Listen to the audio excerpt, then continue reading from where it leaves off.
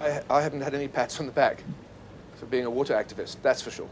I mean, I'm originally, as you know, from UK, from Wales, and so I could see when I arrived here that there were differences in South Africa that I wasn't really that aware of until I got here, apartheid being one of them. The Vice-Chancellor of the time gave me the land to set up a fish farm in this city which had no water. But that was a challenge.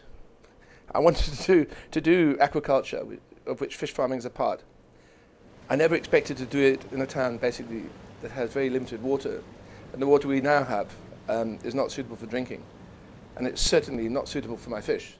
On October the 30th, 2006, 38,000 of my trout died in here when a very small proportion, I'm talking less than 1% of the municipal water, was added that night to top up the systems in the hatchery. I realized that there were poisons in that water, and I approached the new Vice-Chancellor at the time, Dr. Salim Badat, and I said, I'm not allowing my family to drink this water. At the end of 4 days, our university lab said that actually, although the water, when they tested it, looked like it wasn't good for fish, they reckoned it was still safe for human consumption.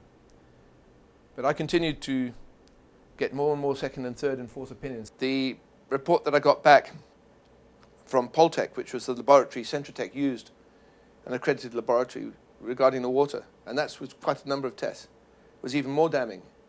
It just basically stated in its conclusion that the water in Grahamstown was unsafe for human consumption. So I think these poor fish have shown quite a lot to us. And then afterwards, the chemical analyses since then have backed up what we've been saying all along, that we have a real problem here. And what I found personally is that the aluminium in particular, which they're very sensitive to it, 30 micrograms per litre, is a threat to them. To us, the lower limit is 300 micrograms per litre, and the upper limit is 500 micrograms per litre. We've measured 1,300 times higher than the 500 milligrams per litre maximum allowed by law. Where I get sleepless nights is not just because of my fish suffering, it's that the long-term effects on human health could really be disastrous. And if I think that I haven't pushed hard enough in that regard, that's quite a cross to have to bear.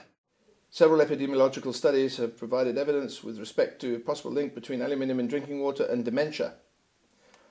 Recently, the case has been made that the evidence is strong enough to indicate that a major reduction in aluminium exposure would significantly reduce the prevalences of, that's AD, which is Alzheimer's disease, and that public policy measures to achieve this end, including guidelines and standards for the reduction of aluminium in drinking water, should be undertaken.